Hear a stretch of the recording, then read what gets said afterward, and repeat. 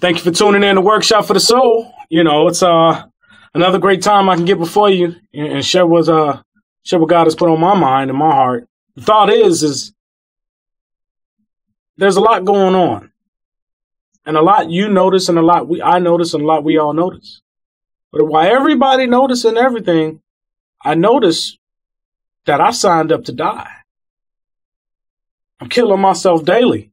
You know, I mean, didn't you sign up to die? I promise you signed up to die. But I'm seeing more cowards out here than a little bit. I'm talking about weak-hearted Christians here. You signed up to die. So die. Nobody wants to die these days. Nobody wants to die out on the flesh.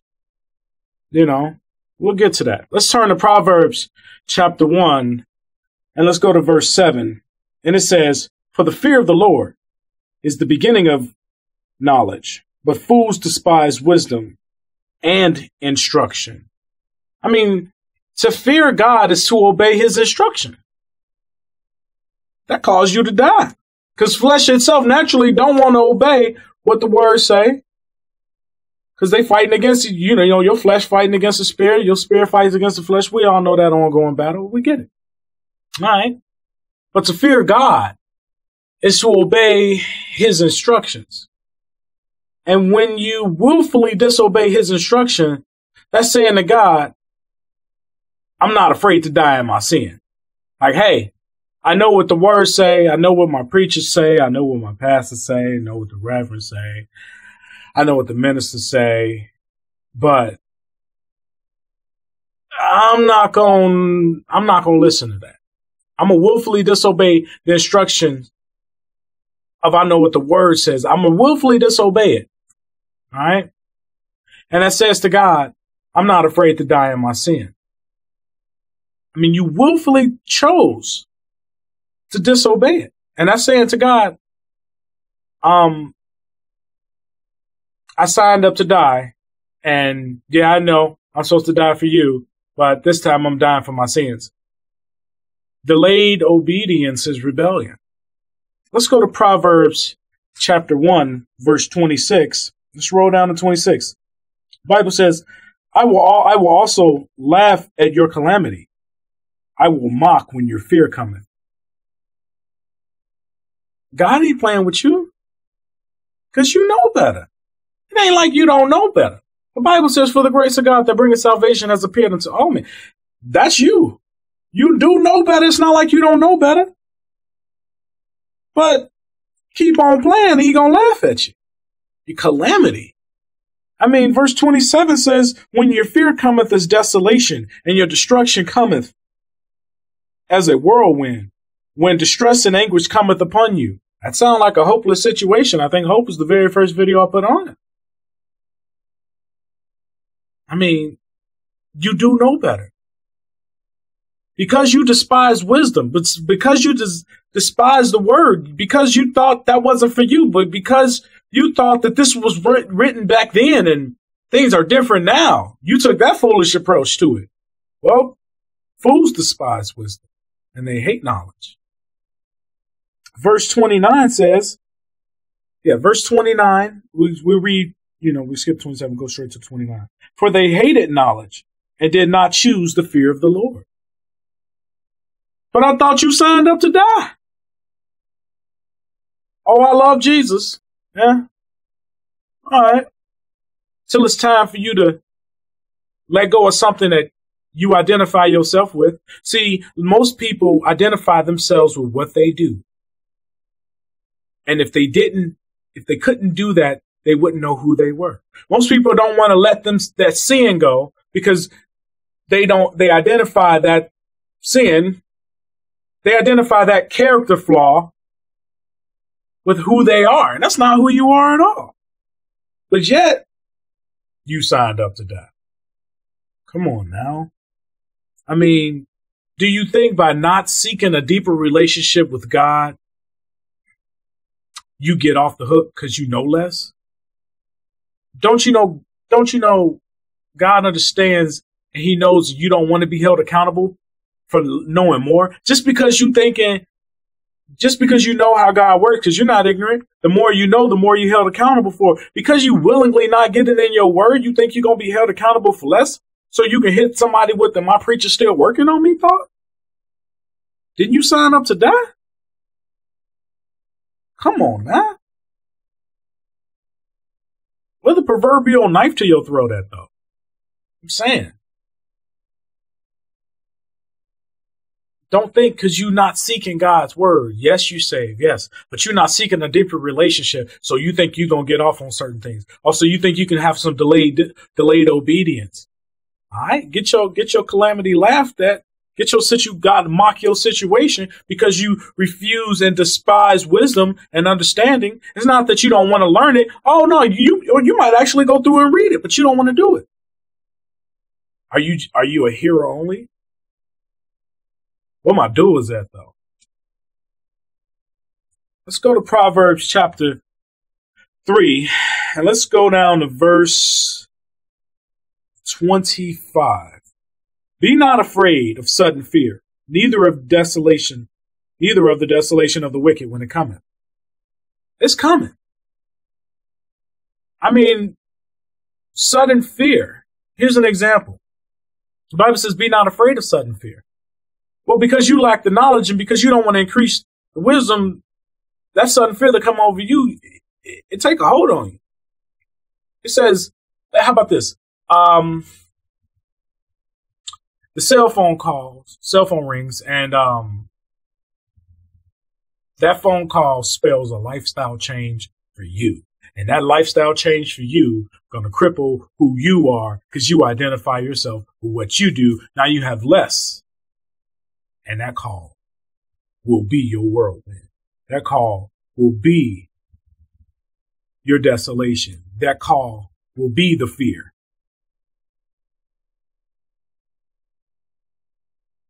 And that's your energy. That's what you got to look forward to. But the Bible says, be not afraid of sudden fear, neither of desolation of the wicked when it cometh. So it's coming soon. Don't nobody want to talk about the end. Yeah, you read your Bible, but you don't want to read Revelations. I get it. None of us like reading it. I mean, that joint terrifying. It's horrible. It's like, wow. Okay. Can I learn the middle of the Bible first? All right. Well, if everybody got that attitude, nobody's prepared. Why? Because don't nobody really want to die to measure up. Thought you signed up to die though. I mean, let's go to Matthew chapter 8. Let's get some of this new. Underneath the New Testament act. Matthew chapter 8. Let's go to verse 26. It says, and he sent him away to his house saying, Matthew chapter 8, verse 26. And he sent him away to his house saying, neither go into the town, nor tell it to anyone in the town.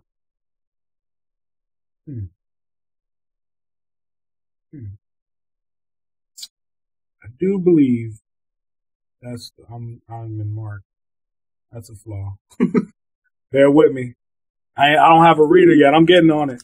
Got to find somebody who has the zeal to keep this up because I put up more videos in a little bit.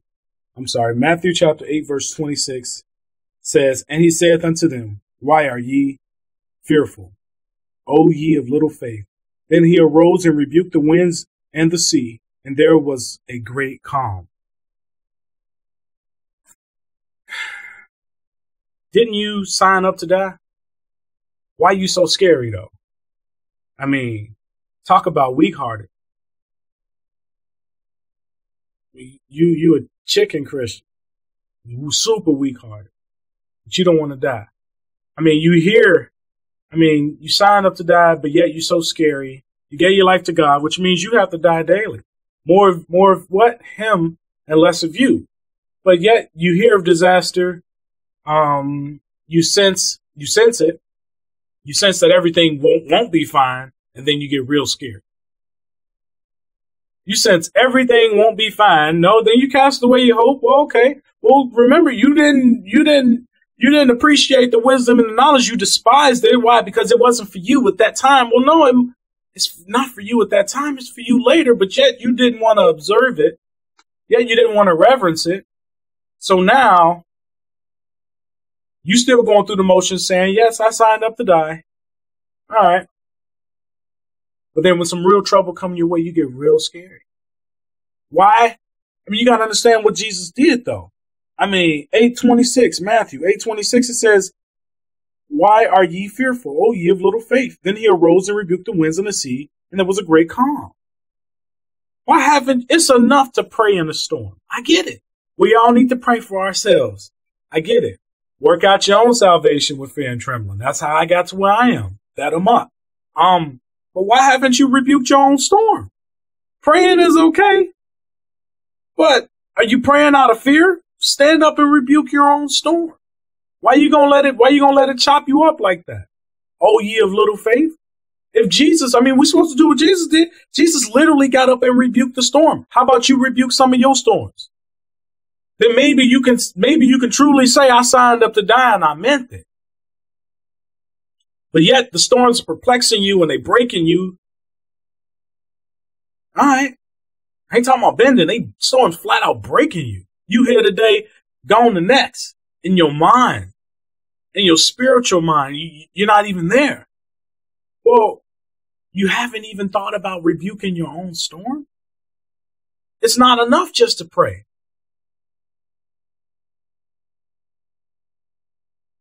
You praying out of fear. Well, what you need to rebuke is the fear that got you scared in the first place, because you got to remember you signed up to die. I mean, let's go to Matthew chapter 10. And I promise you I'll be on the right scripture this time. Lord's willing. Matthew chapter 10, verse 28. It says, and fear not them which kill the body, but are not able to kill the soul, but rather fear them which is able to destroy both the soul and the body in hell. That's heavy though. Fear not them which kill the body. All right. So now what they doing? They openly putting Christians to death. Okay. You forgot you signed up to die? I mean, when they openly start killing Christians in the United States, will you be ready? Because it's coming. It don't stay overseas for a long time. Desolation, fear, destruction cometh as a whirlwind, all that. That joint coming here. So you sign up to die or what? I mean, you're not supposed to worry about that stuff. Why? Because you have to remember you signed up to die and you've been dying every day anyway. So now this time when they come to kill the body, you know, it says, fear not them. Don't let that fear be such a heavy burden that you give in underneath the "you gonna deny me thrice" act. Like, don't do that. I mean, let's just be real. How many of y'all scream Christ with a gun in your face? Where your faith at? You signed up to die, didn't you? All right. Because this message is going to replay in your head if you saw it. And all of a sudden you deny him. When that chopper in your face, we'll see. I mean, I thought the goal was to kill yourself.